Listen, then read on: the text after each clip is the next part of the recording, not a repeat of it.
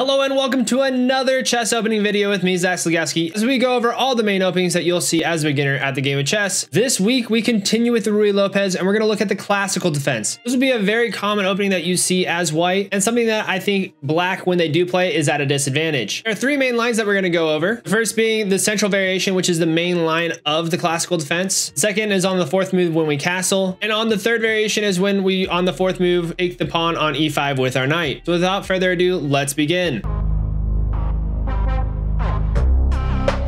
So like the Ruy Lopez, every time it starts off with e4, e5, we go knight to f3, they go knight to c6, and we push up bishop to b5, attacking this knight. Now the classical variation begins when black responds with going bishop to c5, just further developing its bishop, threatening us to take that knight. We're not going to take that, obviously. We're going to push up to c3 instead, looking to take control of the center of the board. They go knight to f6. And we push over here to d5, attacking both the pawn and a bishop. And after we exchange pawns, bishop will move over here to b4, attacking the king and putting it in check. Now, the best thing for us to do in this situation is go bishop to e2, trading it off, moving with our knight, defending this pawn so we can no longer get the free pawn there.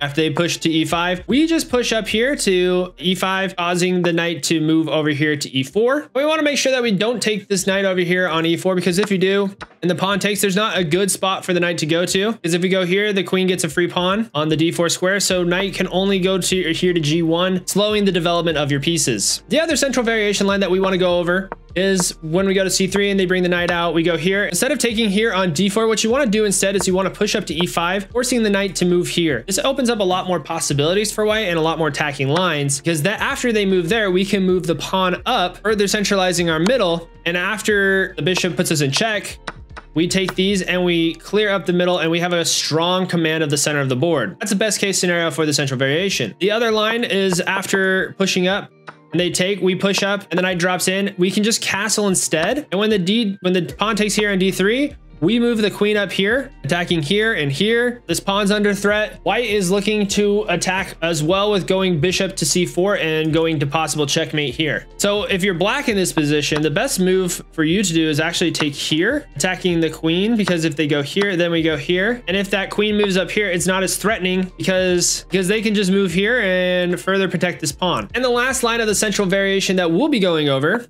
is after we take the center and they take, when we push up, the knight moves, instead of going to e4, they go to d5 instead.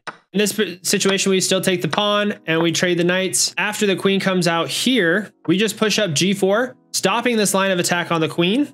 And after the pawn comes over here to attack the bishop, you can move the bishop over here to c4. You can go to d3, e2. There's lots of different possibilities that you can go with. But in this situation, it's pretty even with white with a slight advantage. Now, before we go any further, if you would please like and subscribe to the YouTube channel, I'd highly appreciate it.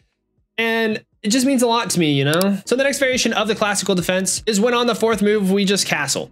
When that happens, we castle. The game's kind of just... from here on out, there's not really theory behind it. You just move into a steady development kind of game and do your best to control the center of the board. The last variation, and this one's more of a trick than anything, is after the bishop goes here, we just take the pawn.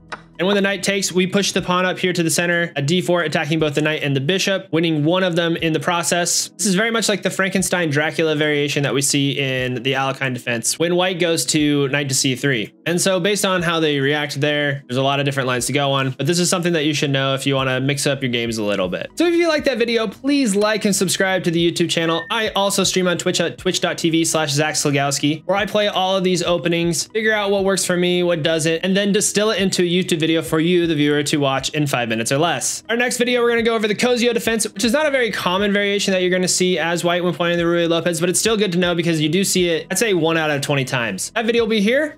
I'll be the last video of the Ruy Lopez series, and we can't wait to see you then. Goodbye.